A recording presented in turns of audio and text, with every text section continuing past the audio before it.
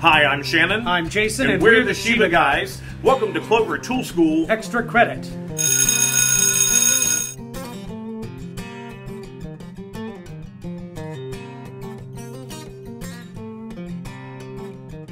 Alright, so this is what our swatch ruler and needle gauge looks like right out of the package.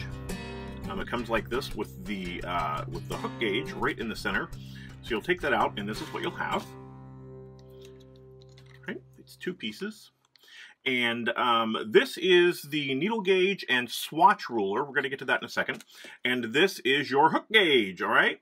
Now, the way this works is it's really simple. With the needle gauge, you'll put your needles through the hole to see which one fits, right? You can see my hook gets kind of caught in that, and that's kind of a pain. So on the Clover or more hooks, it has it written right on here. But sometimes this might wear off or whatever. This is an I 5.5 millimeter. Now I can check that. I look right here. It says I 5.5. Ta-da! And it fits right into it. Now, of course, it'll also fit in the J, but it moves around in there. So with the I, it slides snug in there. You can see that. I mean, that is a snug. And so, okay, so that's the size. And I'm not putting the throat of the hook in. See that? I'm not putting the throat in because, of course, but it's the shaft, this part right here. Know the parts of your crochet hook. It's the shaft right here, and we're putting that right in, boom, like that. And that, of course, is where you get your gauge with your crocheting. All right, I do want to point out the feature that goes with this is that you'll see there's three different, especially here on the one that we were just on, the I, is that it says 9 /0, I, and 5.5.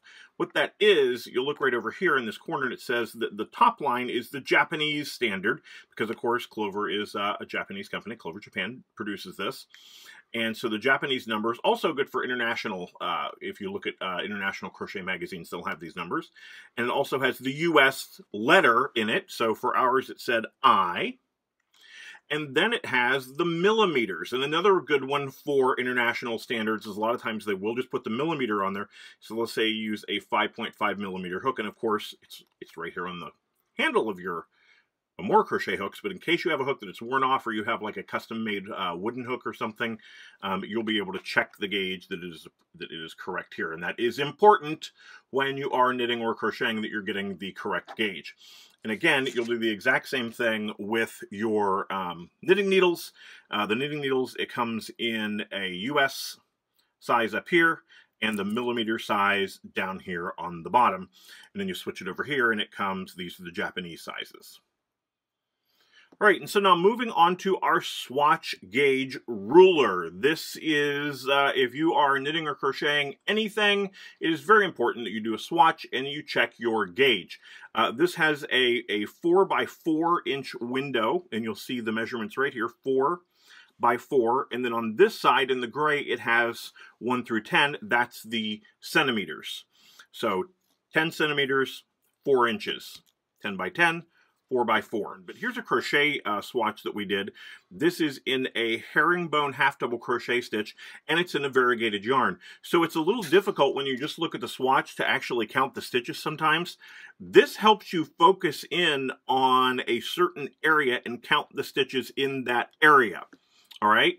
And this is, again, this is a blocked swatch. And so after you do that, you will go through and you'll line it up. And I will count the number of rows. So for this one in rows, I have 1, 2, 3, 4, 5, 6, 7, 8, 9, 10, 11, 12, 13, 14, 15, 16, 17. And that is almost an 18th row. So I'll say 18 rows in 4 inches. So that's my row gauge. And then I'll go through and I'll count the stitches. And here we'll have 1, 2, 3, 4, 5, 6, 7, 8, 10, 11, 12, 13, 14, 15, 16, 17, 18, 19, 20, 21, 22, 23, 24 and a half.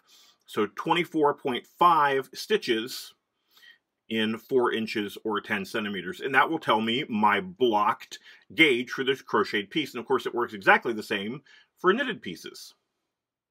All right, so one more feature of being able to check your gauge is you're, of course, going to check your blocked gauge, but you also need to check your stitched gauge. And that means the gauge of your stitches and rows before you actually block the piece. So what you'll do is you'll take this measurement twice. You'll do it once before you block this, and then again after you block it, and make a note of that on your paper.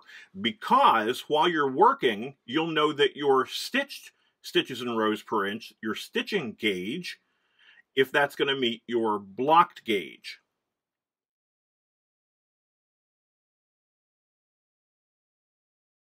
All right, so you actually will take two different gauges with this. That's what we recommend. That you take your stitched gauge and your blocked gauge, because then you can match, you can make sure that your stitch gauge is going to come out this way. All right, so that is the swatch ruler and needle gauge, and again, from Clover.